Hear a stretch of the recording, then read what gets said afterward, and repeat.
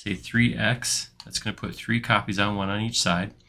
And the cool thing is, because this is a component, I can make changes inside of an individual window, but then also elsewhere inside of here.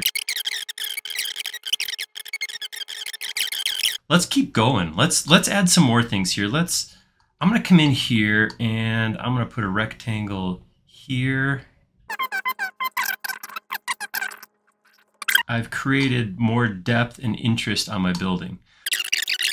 Come in here, I'm going to draw a rectangle like that. That's pretty quick, pretty easy. Let's take that just a little bit further.